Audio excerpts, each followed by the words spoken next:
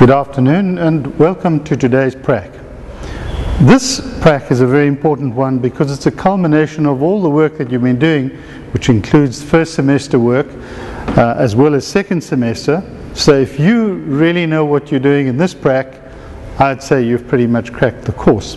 Now, the objective of today's prac is to determine the value of the capacitance of a capacitor. And the circuit that we're going to be using is one that's been built into what we call a lunchbox. You'll see in the lunchbox there's an inductor, a capacitor, as well as a resistor, and they're all pre-wired in here with these connection points. We're not going to be using the inductor for this work, so you won't be connecting that component into the circuit. Let's have a look to see how the circuit works. The first thing to do is to connect the earth side, which of course is the black connection. Connect the earth side to the resistor. So I'm going to go from the earth side of the signal generator to that part of the resistor.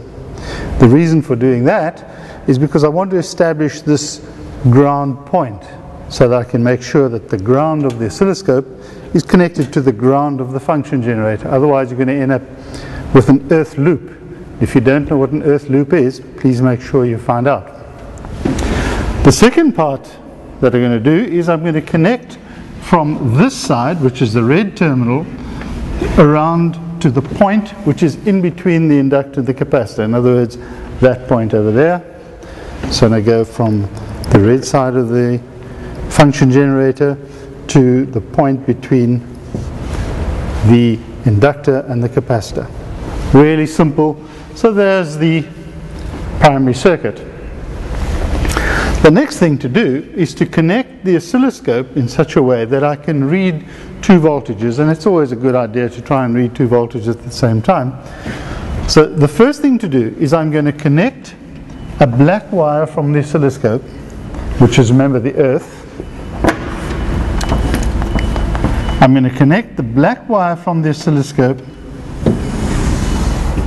to the ground point on the circuit. So this is the black wire, and you can use either one of the two, it doesn't matter, they're connected together. So I'm going to use this black wire and I'm connect it to there.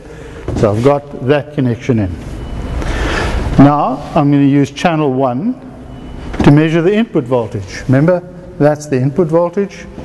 So I'm going to connect from here to there, which is channel 1,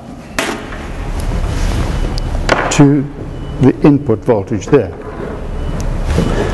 And the last connection to make is channel 2, which is from here to there. So channel 2, that's channel 2, to the resistor. Now I'm in a position to read these two voltages at the same time on the oscilloscope. Now to collect the data. What you're going to be doing is you're going to vary the frequency on the function generator, and you're going to tabulate for different frequencies the input voltage as well as the resistor voltage. You'll use this family of readings as well as the value of that resistor, which you're going to get by using a multimeter in the lab to determine the capacitance